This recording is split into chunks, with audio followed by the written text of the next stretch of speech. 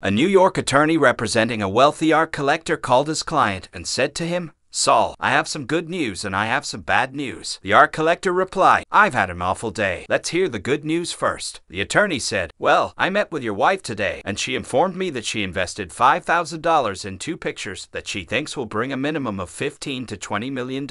I think she could be right." Saul replied enthusiastically, "Well done.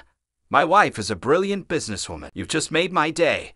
Now I know I can handle the bad news. What is it?" The attorney replied, "The pictures are of you with your secretary."